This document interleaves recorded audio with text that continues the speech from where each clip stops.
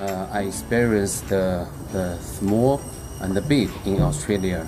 The small, I took the small aircraft from Western Australia to the SK site. 2 hours flight, but when I landed, it looks just like I landed on the Mars. I think my first time was in 2011, and that was a radio school at Parkes. At that time, I wasn't working on radio at all, and I know nothing about radio. But when I was there, I decided immediately that I'm going to do radio. So it's just amazing. I mean, the telescope and the view is just so nice. I didn't visit until '94, I think, when the telescope in Urumqi was inaugurated, and it was a magic time. It was out in the middle of nowhere, different kind of people.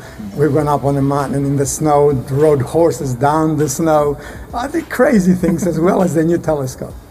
When I took my current job as the project scientist for the fast radio telescope in 2012, I immediately find a good excuse to visit Sydney, particularly CSIRO, and it was a wonderful experience.